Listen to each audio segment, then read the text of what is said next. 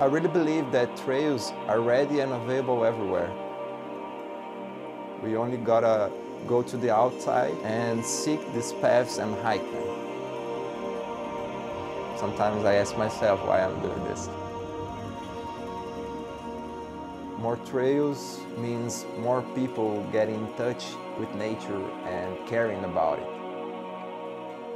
Caminho dos Veadeiros is a long-distance trail for backpacking and bike touring, more than 400 kilometers, linking the Federal District in Brazil to Chapada dos Veadeiros region. It aims to connect landscape, people and culture along one of the most important and impressive remnants of the Cerrado, which is the Brazilian savanna. I believe communication has different roles on making a trail. One of them is to ensure a good communication with landowners and locals who can provide trail-related service. Another one is to create awareness and education for a hiker and a cyclist on a long trail. And the third one would be to engage volunteers and institutions to make this trail possible. We use mainly the social medias to promote the trail, to allow a democratic access to nature, to support social and economical development of the region, and also to maintain the history of this place alive.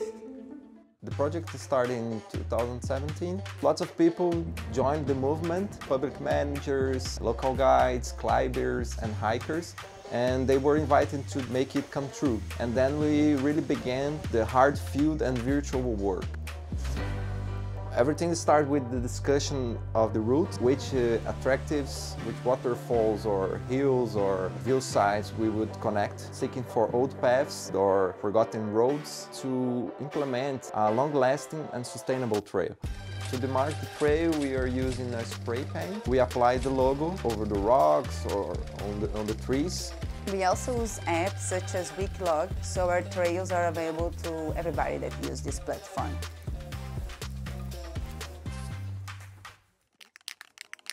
I consider this one of the most important things I ever done as a biologist and as a mountaineer. This is an unique opportunity and time for us to be part of one of the greatest conservation and recreation projects ever made in the region.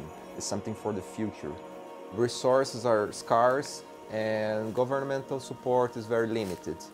We do it because we really believe that gathering recreation with conservation and job opportunities is a very effective tool to protect environments and species.